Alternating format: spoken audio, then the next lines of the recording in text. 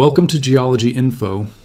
Today, you're going to learn everything about the earthquake that shook the remote Kamchatka Peninsula in Russia just a few hours ago. This is an isolated region, but one full of powerful geological secrets. Stay with us until the end to understand the risks, the challenges, and what the future may hold for this wild and explosive part of the Earth.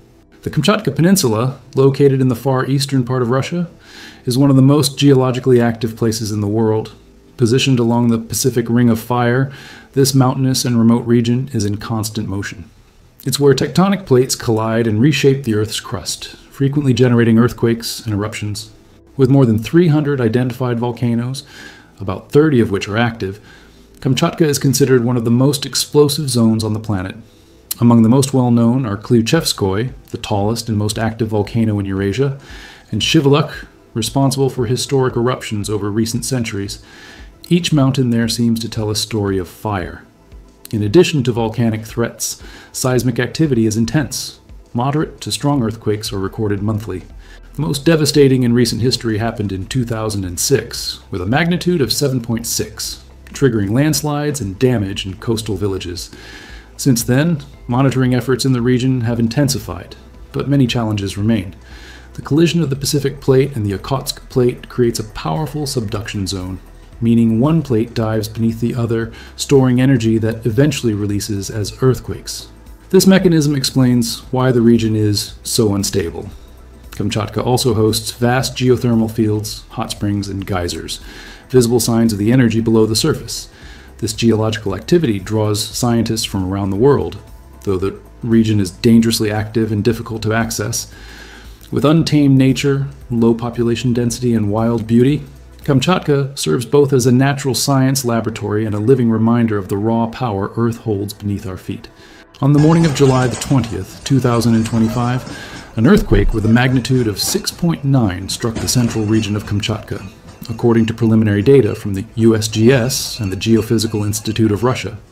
The epicenter was located about 56 miles, 90 kilometers, west of Petropavlovsk-Kamchatsky, the regional capital, at an estimated depth of about 16 miles, 25 kilometers. The tremor occurred at 3:42 a.m. local time, catching residents off guard in the early hours. Reports indicate that buildings shook for approximately 30 seconds, causing panic in both urban and rural areas. Despite the high magnitude, no loss of life was reported, although landslides affected roads and there were minor structural damages in nearby villages. Footage, shared by residents, shows fallen shelves, cracked walls, and household items tossed to the floor. The seismic alert system was triggered immediately, and local authorities preemptively evacuated high-risk areas, especially those near unstable slopes. Perhaps most concerning was the sudden rise in land elevation along parts of the coast, a phenomenon known as tectonic uplift, indicating that accumulated energy had not yet been fully released. This raises concerns about potential aftershocks, or even secondary volcanic eruptions. Since the main quake, more than 20 aftershocks have been recorded, with 3 surpassing magnitude 5, keeping the region on high alert. The tsunami threat was evaluated, but dismissed hours later since the epicenter was inland.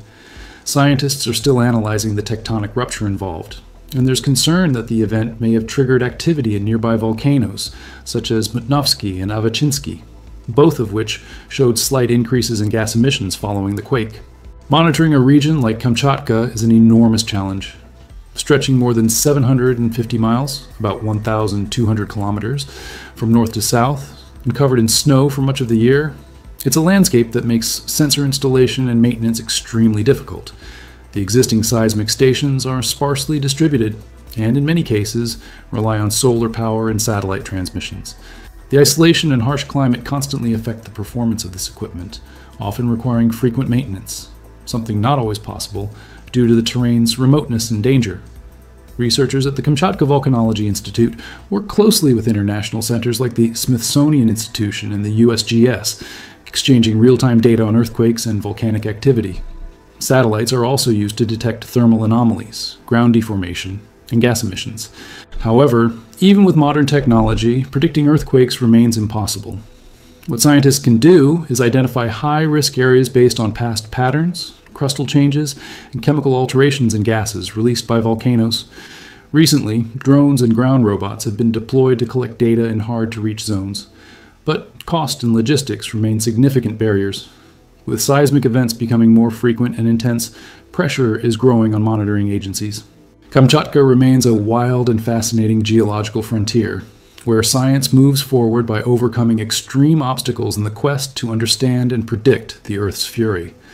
Despite its geological reputation, Kamchatka is home to around 300,000 people, most of whom live in small towns and coastal cities. Petropavlovsk-Kamchatsky, with about 150,000 residents, is the main urban center and was among the hardest hit by today's quake. Life there is far from easy. Residents live under constant threat of earthquakes, snowstorms, and eruptions. Buildings, though reinforced, are not always able to withstand the most powerful tremors. In addition, the psychological toll of repeated quakes keeps the population in a near-permanent state of alert. Critical infrastructure, hospitals, schools, and water systems, are especially vulnerable. In remote areas, humanitarian aid may take days to arrive, and landslides caused by tremors frequently isolate entire communities. Another serious issue is emergency preparedness. Despite public awareness campaigns, many people still don't know how to react properly during a crisis. Radio alerts and mobile apps are vital, but not all villages have access to such communication tools. Today's quake reignited discussions around the need for greater investment in civil preparedness and rapid evacuation protocols. Families are assembling emergency kits and running school drills, but it's still not enough given the magnitude of the risks. Living in Kamchatka means living with unpredictability, but for many it is also a matter of pride. The people have a relationship with the land built on respect and resilience, forged through generations who endured nature's fury and stood firm. Kamchatka has a history shaped by extreme events. The Shiveluch eruption in 1964, for example, sent ash plumes soaring more than 49,000 feet, over 15,000 meters, into the atmosphere, blanketing entire villages. The 1952 earthquake, with a magnitude of 9.0, caused a devastating tsunami that reached as far as Hawaii. These events remain vivid in both scientific records and public memory. Each new quake revives memories of those disasters and reinforces the need to stay vigilant. What geology shows is that Kamchatka will remain active, and perhaps increasingly so. Subduction cycles and volcanic patterns suggest that risk levels will not decrease in the coming decades. Looking ahead, experts are advocating for the creation of an international geologic response center on the peninsula, combining science, logistics, and real-time tech to respond more efficiently to growing threats. There is also ongoing discussion around using artificial intelligence to better predict seismic and volcanic patterns. In the meantime, every resident, every scientist, and every local authority continues doing their part.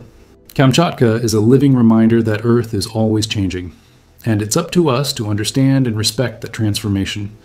If you found this content useful and informative, like this video, subscribe to Geology Info and share it with others who are passionate about geoscience and extreme phenomena.